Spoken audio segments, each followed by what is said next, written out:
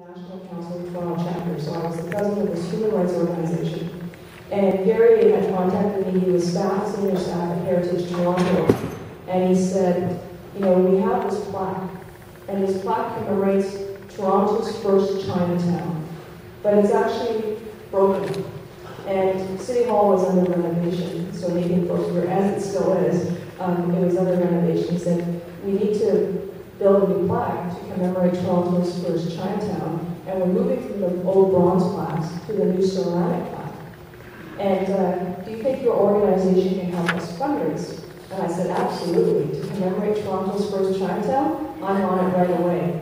And Gary was wonderful to work with, and I know that the work that he did, and my experience with him, was talking about, or basically doing the research, and telling the story of the first settlement of Chinese people in Toronto off of Elizabeth Street as it connects to City Hall.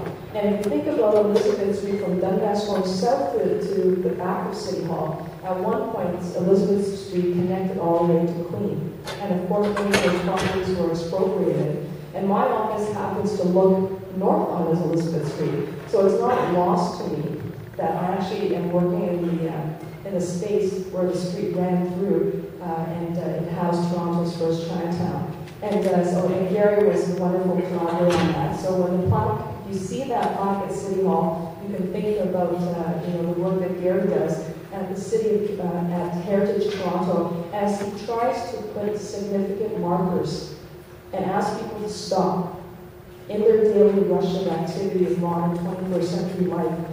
And he says, take a look at this building, take a look at this place, and here's the plaque that tells you the story. And it'll make you look at the place in a different set of different light every single time. So Gary, come on up, and you're going to give us an overview about the history of Jarvis Street.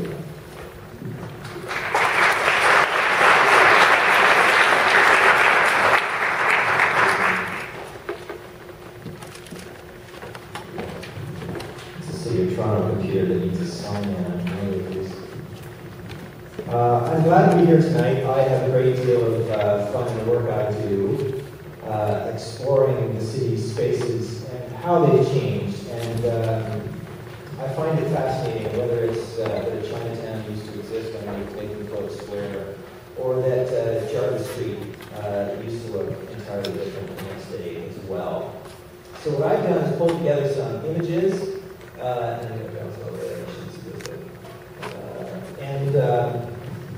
I'll take you through some of them. My approach tonight, I know Councillor Wong-Tam is thinking in terms of Jarvis Street, what could be done to make this street more beautiful, more representative of its unique history, would be to possibly produce interpretation panels along the street where people can learn a bit more on the street itself about what they're looking at as they walk down the street.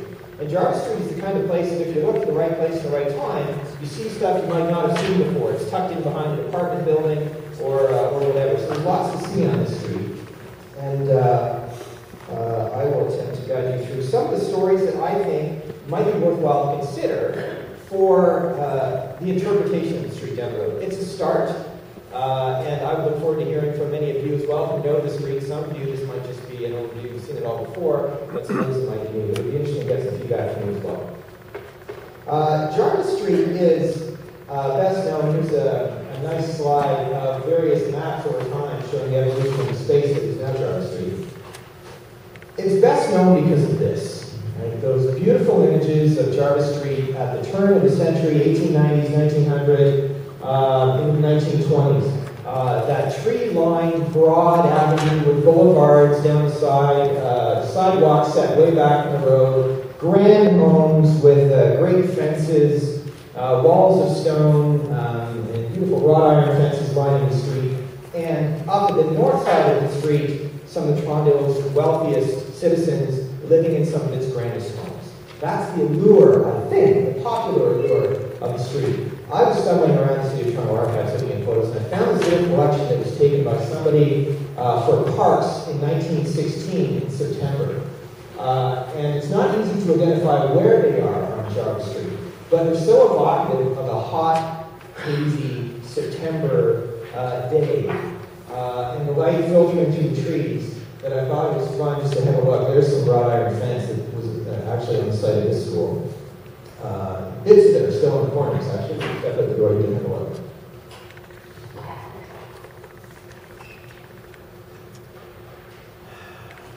And there's a bit of a sidewalk and stone fence. The house is set well back. That's the allure of the street. The big question is, what happened? And I'll get into that a little bit today, but I'd also like to step back and think, well, what came before this and how did this develop? So we have a bit of the story that works up to where we are. The story begins with this gentleman, William Jarvis, and this is his son, Samuel Peters Jarvis, in 1791. He is close to Simcoe, to Lieutenant Governor Simcoe. He's in the family compact. He's the provincial secretary and registrar. And he is nicely set up in Newark, Niagara-on-the-Lake. He has no interest in coming to muddy York. Simcoe is trying to get his provincial officials to come to the new capital. He's one of the last holdouts. He hangs on until 1798. What does Simcoe do to get these folks here? He gives them large park lots, large chunks of land that he hopes can become landed estates. This is way of also hoping to make Toronto into a good representative of British society. You have landed gentry on down. His landed gentry were going to be William Jarvis. And this, if you can see any of this, I don't know how well you can see it in the back. Jarvis is given Park Lot 6, which is right up in here. So it stretches from Queen up to Bloor.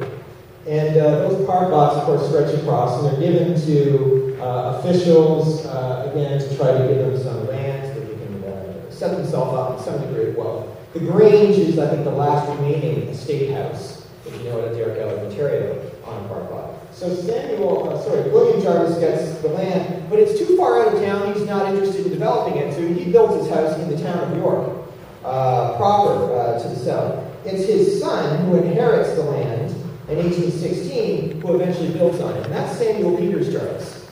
Samuel Peters Jarvis is interesting for a number of reasons, but he's a tempestuous kind of guy, not unlike his father.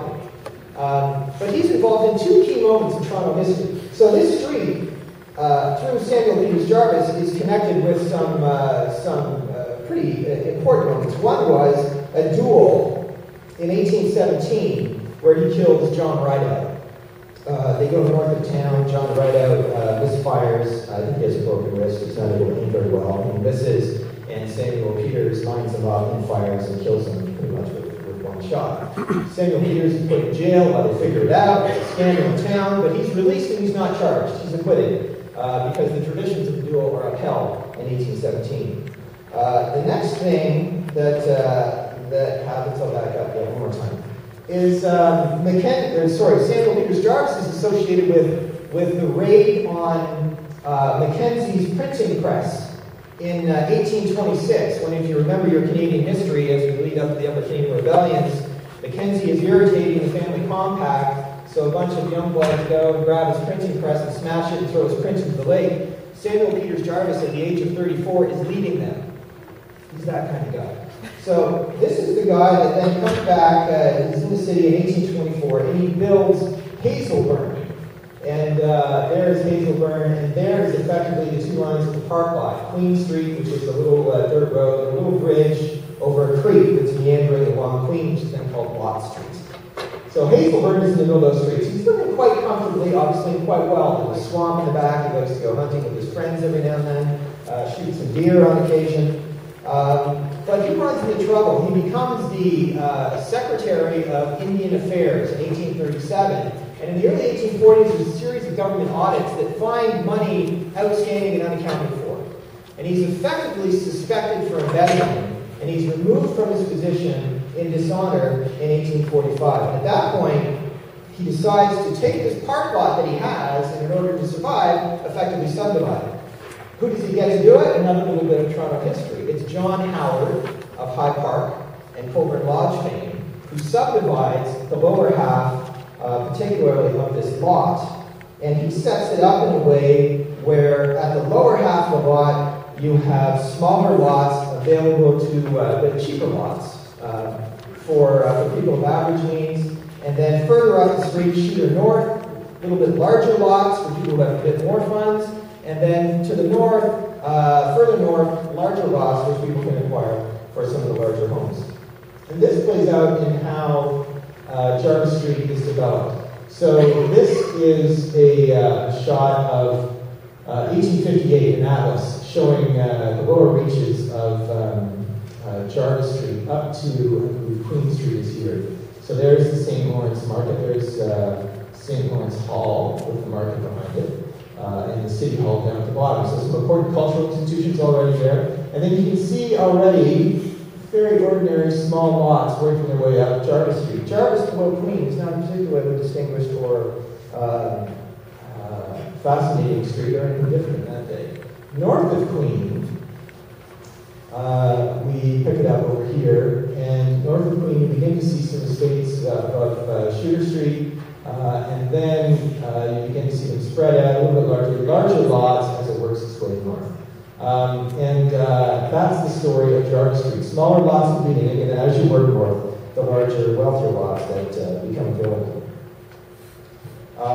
Those lots in the middle become occupied by some names that we might recall or remember if you know some Toronto history. Charles Scatting, brother of Henry Scatting, but also a treasurer of the Home District Bank. So there's one clue of his names. George Beardmore, the Beardmore Building. How many know the Beardmore Building on Front Street? Beautiful building on Front Street that remains. He's a tanner and a leather merchant. James Austin, who built Spadina next to Casaloma on the Davenport Hill. First was on Jarvis and then moved on up. So there's that story of the development, I think, which is really interesting as well in terms of Jarvis, that sets the tone for the future. Other aspects of Jarvis Street that I think